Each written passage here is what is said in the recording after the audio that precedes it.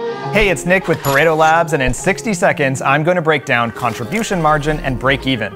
Contribution margin is simply the difference between what you sell your product for and what it costs you to make the product. So it's price minus variable cost.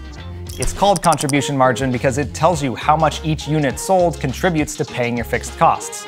If you run a lemonade stand and sell lemonade for $3 per cup and it costs you $1 to make each cup, which includes ingredients and the cost of the paper cup, then your contribution margin is $2.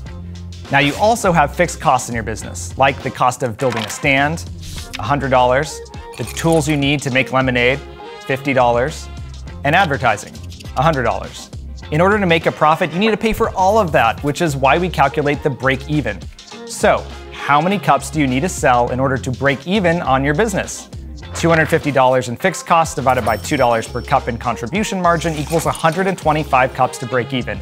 And that is contribution margin and break even analysis in 60 seconds.